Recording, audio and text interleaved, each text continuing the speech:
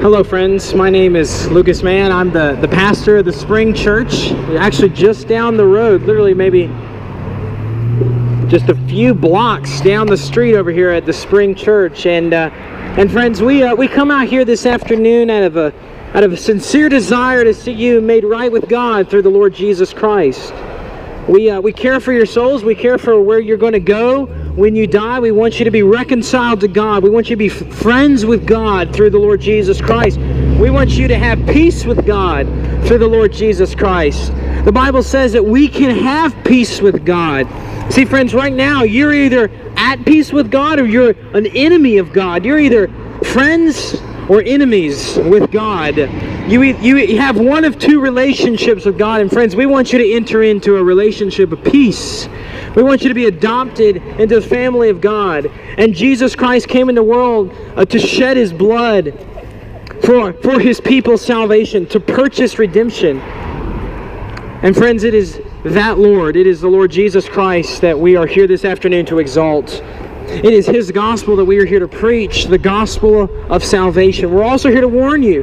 We're here to warn you that if you reject Christ, you continue to reject the gospel of grace, and you turn your heart away from God, and you continue in your sin, that will bring you eternal damnation for your sins.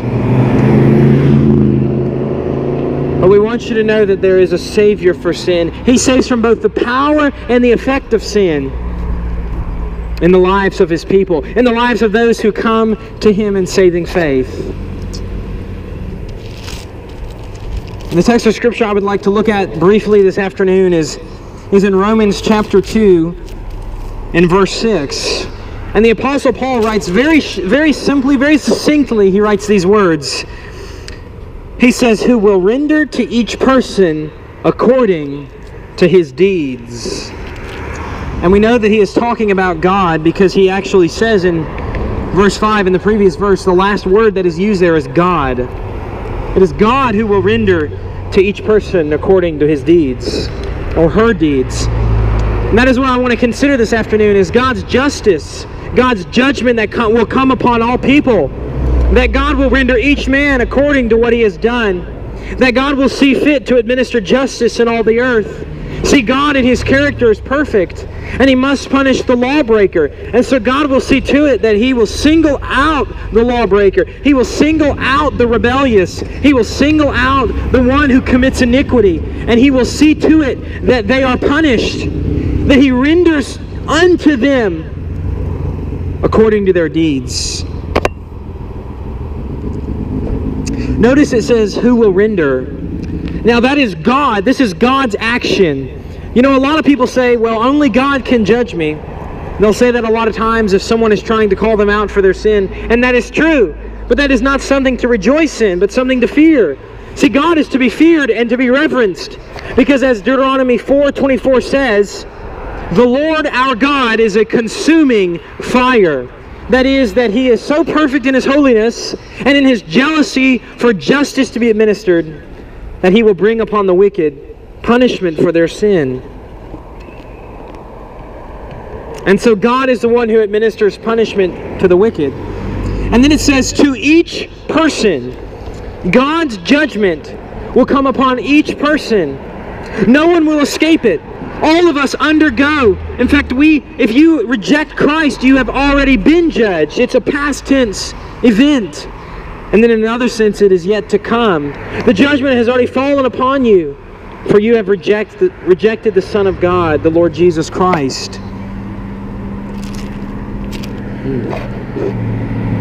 Hello.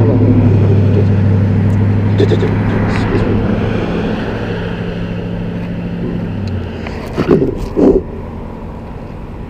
And then at the last part of verse 26, it says, to each man, or to each person, I should say, according to his deeds. According to his deeds. See, we know, all of us know that we have sinned against God. We have an intrinsic knowledge of right and wrong. We have what is called a conscience. God has given us inherent knowledge of who He is and of what is right and what is not right, what is proper and what is improper, what is holy and pure and what is filthy and imprudent.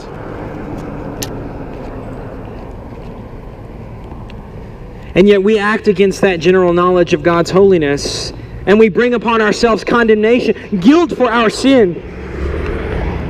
No one is exempt from this.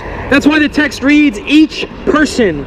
No one is exempt from this, no matter how much money they may attain, no matter what place in society they find themselves to have, no matter what the color of their skin is, no matter whether they are male or female, whether they are young or whether they are old.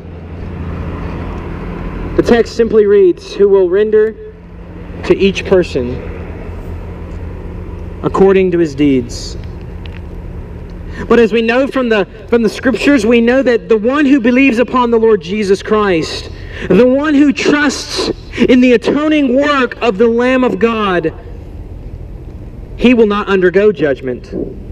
He will not undergo judgment from God, because the judgment has already been passed upon Christ on his behalf. The one who flees to Christ is freed from judgment and is freed from eternal wrath. They're freed from taking upon themselves the wrath of God against their sin. And so that's what I want to consider in this sermon, is God's judgment, God's rendering to each person according to his or her deeds, in accordance to his perfect character. And then after that, I would like to consider ultimately the gospel of grace, which rescues us from this ultimate judgment of God, the unleashing of God's wrath upon the wicked. Christ frees us from that fear.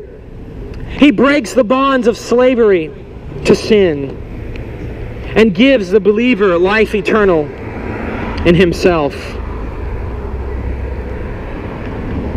And so that's what I want us to consider in this sermon.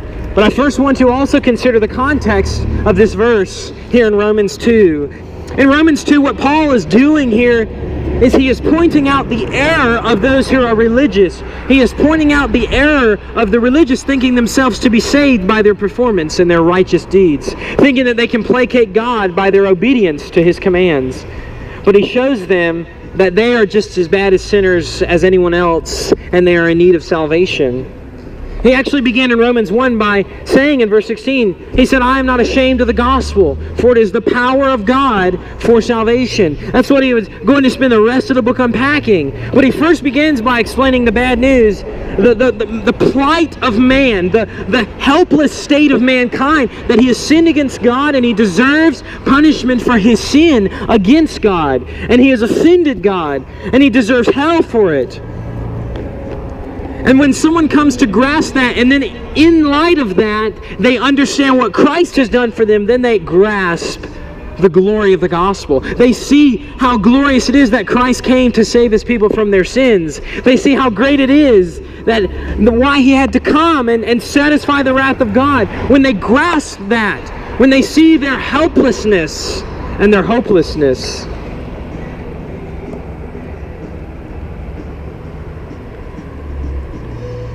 so in order to understand the good news of Christ's salvation, Christ's salvific work, one must grasp the hopelessness of their lost state. And so that's what he does in chapter 1. And then as I said in chapter 2, he points the finger, he puts the focus, he turns the spotlight not onto the pagan, which he has already done, but onto the religious people who think that they are okay and that they are generally good people. That's why in verse 2 he says, therefore you have no excuse, every one of you who passes judgment, for in that which you judge another, you condemn yourself. For you who judge practice the same things. And we know that the judgment of God rightly falls upon those who practice such things. That was verse 2 there. And then he goes on the next couple of verses and explains really the supposition of the righteous, that they suppose they're going to escape God's judgment through judging the wicked. But they will not. They will not. The only way that one person can escape God's judgment against sin is through the atoning sacrifice of Jesus Christ on their behalf. That's the only way someone can be saved, is if they believe upon Christ alone for salvation. That's just the only way.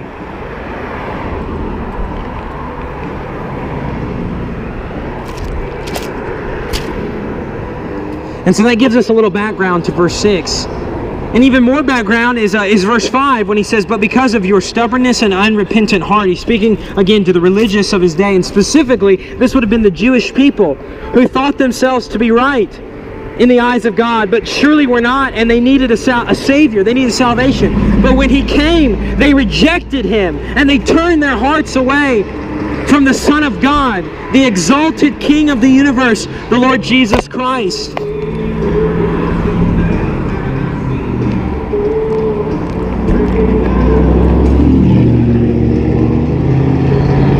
And so he says, but because of your stubbornness and unrepentant heart, you are storing up wrath for yourself in the day of wrath and revelation of the righteous judgment of God.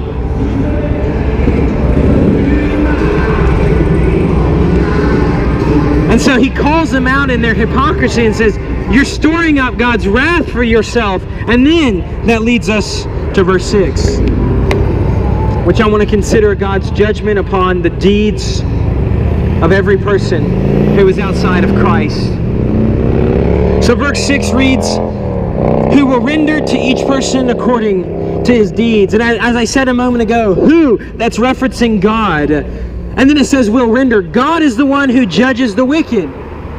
And that is of great fear for the ungodly, because the ungodly cannot stand on the day of judgment.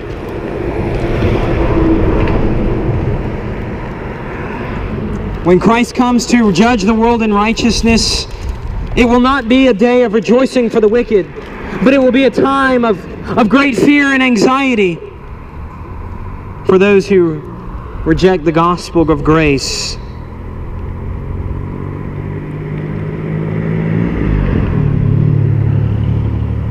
That's why in the book of Revelation in chapter 19 verse 15 it says this concerning Christ when he returns. It says, from his mouth comes a sharp sword, so that with it he may strike down the nations, and he will rule them with a rod of iron. And he treads the winepress of the fierce wrath of God the Almighty. Friends, Christ is coming to tread the winepress of the fierce wrath of God the Almighty, and he will render to each person according to what he has done, according to his deeds. Or her deeds. And that leads me to the next part. It says, who will render to each person. As I said earlier, no one is exempt from God's judgment upon the wicked. No one is exempt from this. It is something which is upon all unbelievers. All people who reject Christ are under this. All people by default are under this judgment of God. And they deserve God's punishment for their sin. And then it says lastly, according to his deeds. His deeds. We have all done wicked deeds against our conscience, against what we know to be true and what we know to be right. We've done it anyways. We have offended God. And we bring upon ourselves guilt and condemnation for our sin. And so truly, whether religious or not, whether a church attendee or someone who is unchurched, all people are guilty of breaking God's law and deserve his wrath against sin.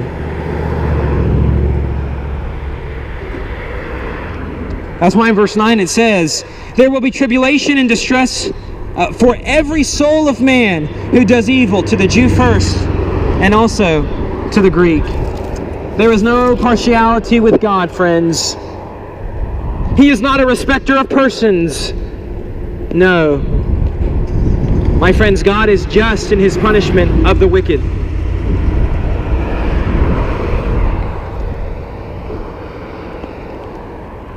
He is just in doing so. And as I said earlier, this text clearly speaks to this beloved and glorious attribute of God, that God in his very person, in his very being, the Father in his glory, is the judge of both the living and the dead. He is the one who renders judgment upon the wicked. And that is an outworking, that is flows forth from his character and from who he is. It comes out of his attributes.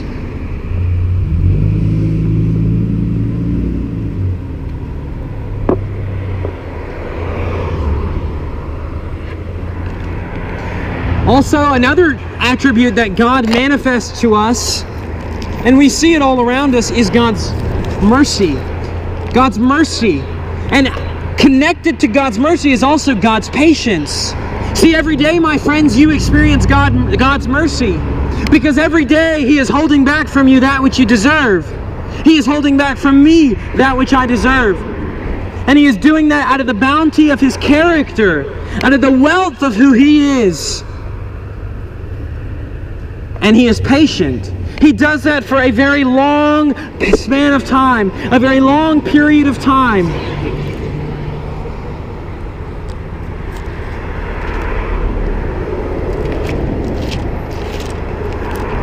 That shows us something about God and who He is.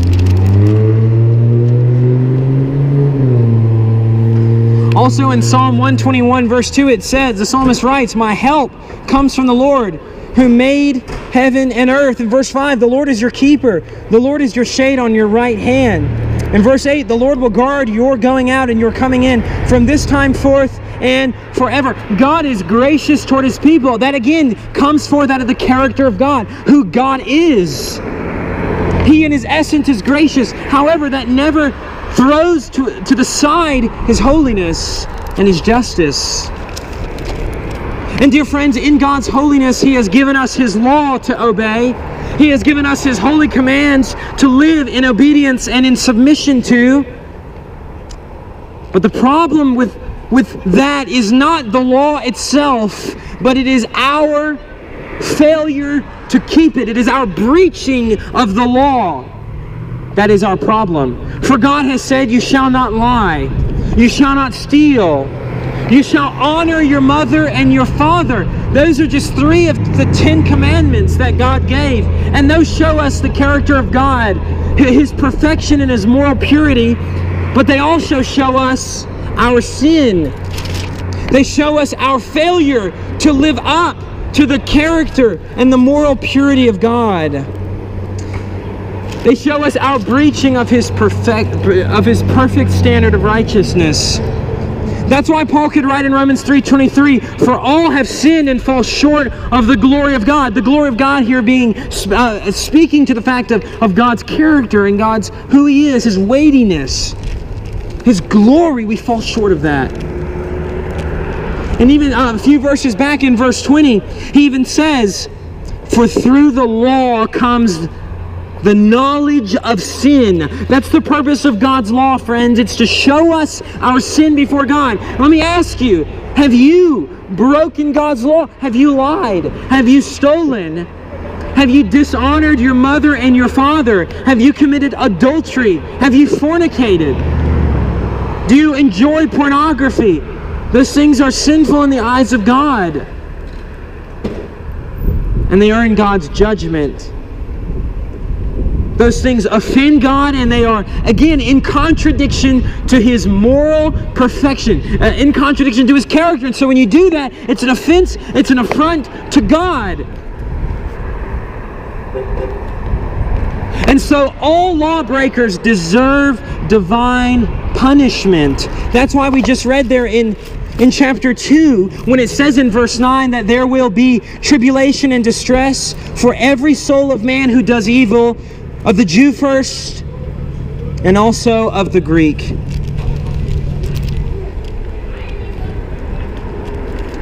See, friends, God's judgment comes upon the wicked because they've broken His law. If someone here in Lawrence County were to break into a business here and they were to steal a great amount of money, perhaps even to injure someone in the process, they would be arrested for having broken the law, having stolen from someone else, and they would have to be thrown into prison. That would be the just penalty for their law breaking. And no one would contend that. No one would disagree with that, because that's justice. How much more is God perfect in His justice? How much more holy and how much more absolutely, in the fullest sense, good is God than any other man? He is many times greater in His perfections than even the most holy and the most righteous saints on the earth.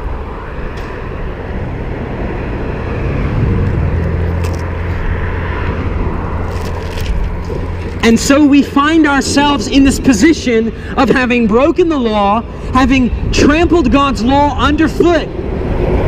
We have sinned against God, and because of our sin, we incur the punishment. We bring upon ourselves the just penalty for sin. And what is God's penalty for sin? Well, the Lord Jesus Christ described it in his ministry many times, and it is a place called hell. That is God's punishment for sin, is hell. It's the place of weeping and gnashing of teeth, the place of outer darkness. Jesus said it is a place that has an unquenchable flame. You certainly, my friends, do not want to go there. No one in their right mind wants to go there.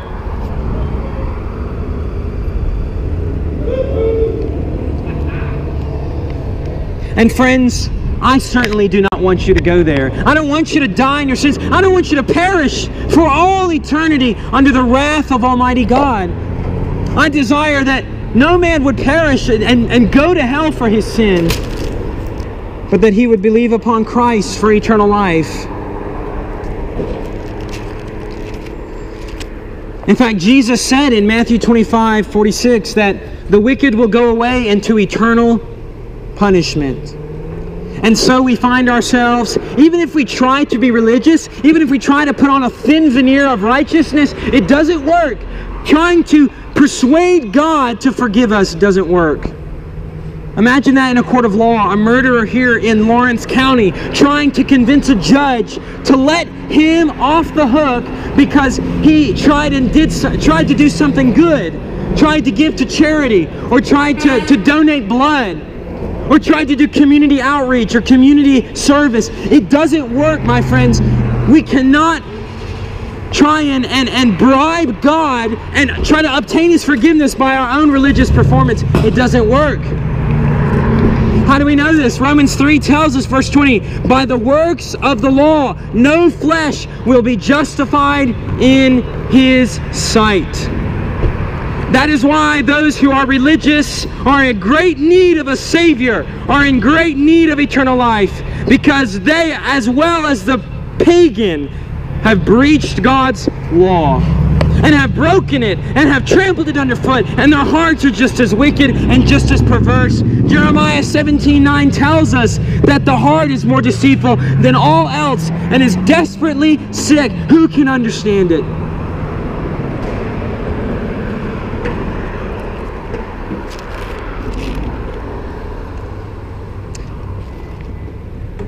And so we are truly, in the fullest sense, we are without any hope. But as Galatians tells us, when the fullness of the times came, God sent forth his Son. You want to know what the gospel is? Jesus Christ is the gospel. Jesus Christ is the good news. Jesus saves from sin. He saves from the wrath which is to come.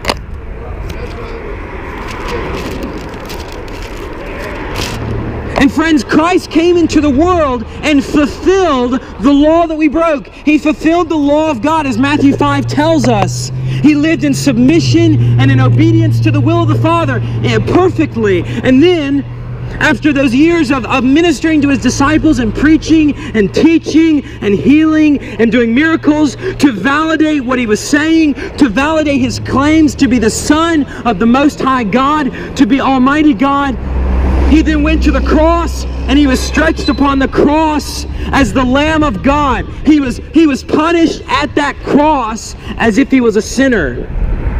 Do you see that? Do you see that the innocent was treated as if he was guilty? The righteous as if he was unrighteous.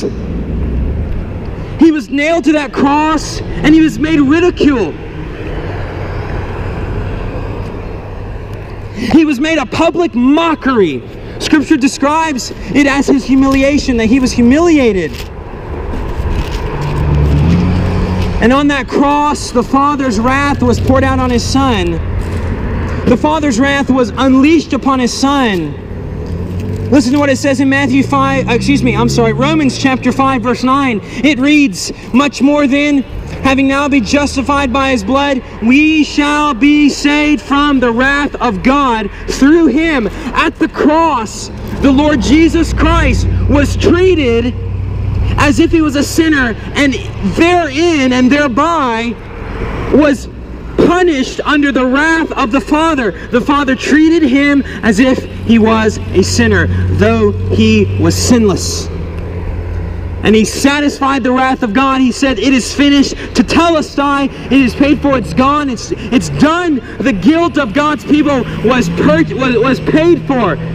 It was put away at the cross of Jesus Christ. That shows us the love of God, how much he loved his people, that God so loved the world that he would send his son like that. And it also shows us God's holiness, that he never negates his holiness. He never compromises his justice. And then after 3 days in the tomb, Jesus Christ rose from the grave. He rose from the grave by his own power. The grave, death could not hold him. On that third day, that Sunday morning, some 2,000 years ago, the Son of God was raised up from the dead. And he is alive today, and he lives forevermore. He lives to make intercession for the people of God. He lives to do that. Right now, he is at the right hand of the Father in glory. He's in heaven. He is seated in heaven right now at the right hand of the Father. And here is the command in Scripture. You must repent and believe the gospel. You must turn from your sin and turn to Christ. You must flee your pornography, flee your drunkenness, flee your selfishness, and trust in Jesus Christ. Believe the promises of God as they are revealed in Christ, and you will be saved from your sins. The Father, whoever comes to Christ in saving faith, will be forgiven of all their sin because of Christ's work at the cross, and they will be given the righteousness of Christ. They'll be wrapped in the righteousness, the eternally justifying righteousness of Christ. They will be counted as if they lived Jesus' life because Christ was counted as if he lived their life. That's the exchange. That's the greatest deal in the world, friends. That Jesus takes my sin. Jesus becomes responsible for my guilt, and I become responsible for his righteousness. And it's all as a gift of grace. Salvation is a free gift of God's grace. It is not by the works of the law, but by grace are we saved. Even in the very first book of the Bible, in Genesis 15:6, we see an account of Abraham's faith, and it says simply, "Then he believed in the Lord, and he reckoned it to him as righteousness." Abraham believed the promises of God, and God credited it to Abraham as righteousness. God gave him a gift, and it was gift righteousness, so that Abraham could stand before God clothed in the righteousness of Jesus Christ and be eternally saved. And that offer is for all who will this very day. Whosoever will, come and have eternal life in Jesus Christ. The offer of salvation goes forth this afternoon. It goes forth as the Word of God is preached. That you, sir, even you, can have life eternal in the Lord Jesus Christ.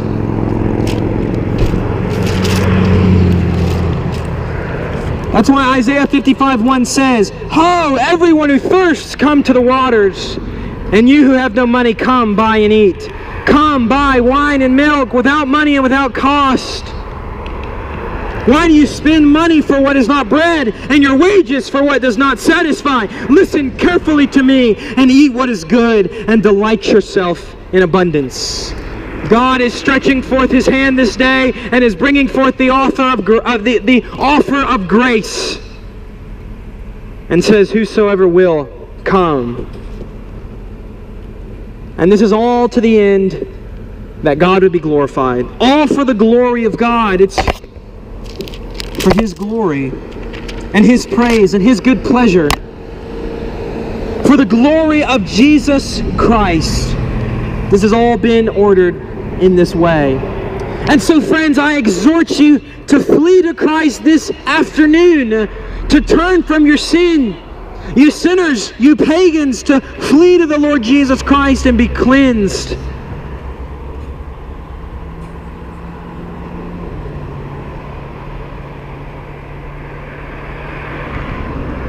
And you religious, you certainly need a Savior. You certainly need salvation. I don't care whether you go to church or you've had an experience in a church or you've been affirmed by religious people that you're okay. You need eternal salvation. The Word of God says you need salvation. So flee to Christ this day. Look and live. And even if any Christians are here this afternoon, I encourage you, my dear brethren, to rest in these realities, to rest in these truths today, and to evangelize the lost, to share this gospel with a lost and dying world for the glory of God and the glory of Jesus Christ. To preach this gospel to your family and friends through conversation. To spread this gospel, because it is the gospel of God's glorious, saving grace.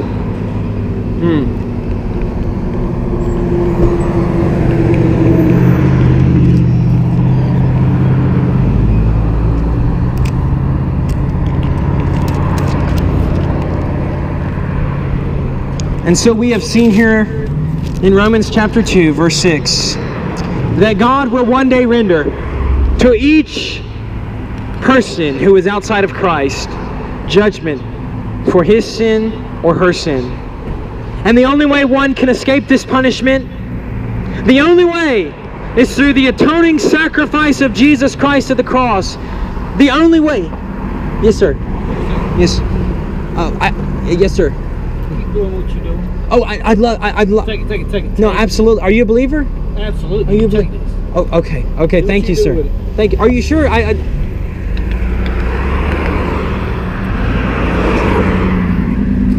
Okay then. And so, friends, and so, dear friends, that is what we have seen, that Christ saves. And as I said, this is all for the glory of God.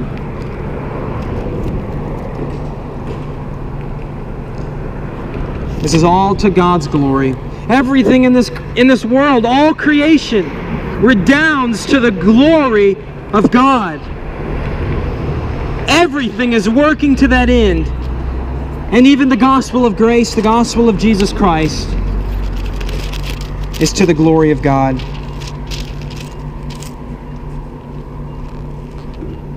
It is this gospel which brings God the glory. And so I exhort you to bring God glory by coming to Him through His Son, through Christ the Savior.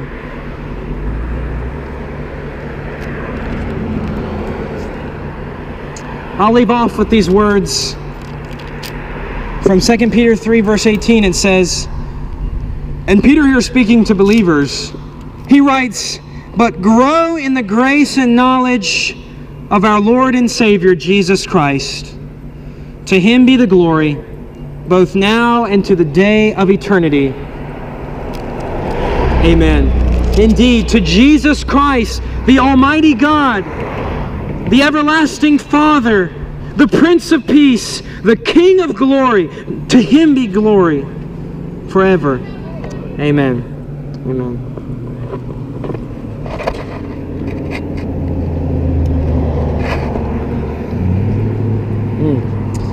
Amen. Amen.